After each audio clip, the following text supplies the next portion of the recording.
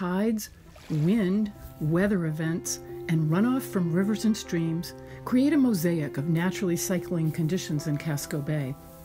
On top of this complexity, we find an increasing array of changing conditions because of human activity. At Friends of Casco Bay, we work with our community to protect the environmental health of the bay, and it is a great challenge to distinguish between what is normal and natural from the impacts of local human influences and global climate change. We're asking, how is climate change impacting the bay? Is the bay getting warmer? Are our waters acidifying? To address questions such as these with statistical credibility, we needed more data. Enter staff scientist Mike Doan. Mike has become the state of Maine's expert on the data sonde, an electronic oceanographic instrument that is at the core of our monitoring efforts here at Friends of Casco Bay. People from state agencies and other nonprofits depend on Mike to train them to use and calibrate this equipment. Mike designed our first continuous monitoring station by pairing a data sonde with a carbon dioxide sensor. In 2016, we launched our first cage of science off Yarmouth, Maine, near the coastal center of the bay.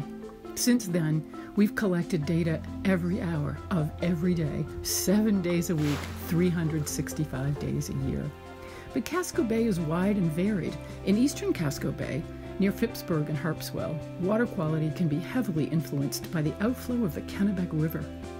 To the west, Portland Harbor, with its international shipping channel and large urban population, presents a different host of challenges to the health of the bay. We needed more than just one continuous monitoring station. In 2019, we launched the Climate Change in Casco Bay Fund, setting a goal to raise $1.5 million to launch 2 additional monitoring stations, maintain all 3 stations for a decade, and communicate changing conditions to our community. 700 Friends of the Bay have contributed to the fund. Many more continue to support our broader operations, together providing the capital and support required for all of our work to thrive. Thanks to all of our friends, we have now launched our second station. On March 31st, Mike deployed a new cage of science off Harpswell in Cundy's Harbor. The launch of our Portland Harbor station is imminent.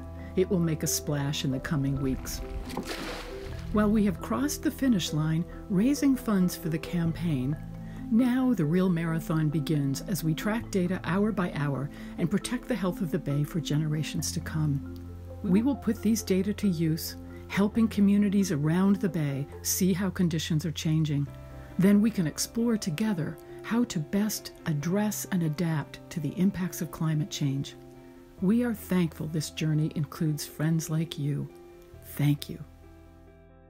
It's official. We've got 2 stations up and running.